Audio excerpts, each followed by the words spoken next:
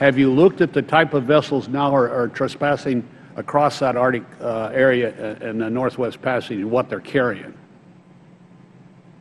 Yes, sir. We have pretty good awareness of what's going on up there. On the Russian side, the North Sea route they call it, there's all kinds of activity over there. On our side, it's been generally to mineral exploitation in Alaska or the offshore drilling. But there's also cruise ships and some other things that are going on up there, ecotourism, and we have full visibility of that. All right, my time's up, but just, I would really appreciate it if we maybe think out of the box. And I know I've had this argument with every admiral for the last 40 years. I know you like to own steel, but sometimes it's not very efficient. Thank you, Mr. Chairman.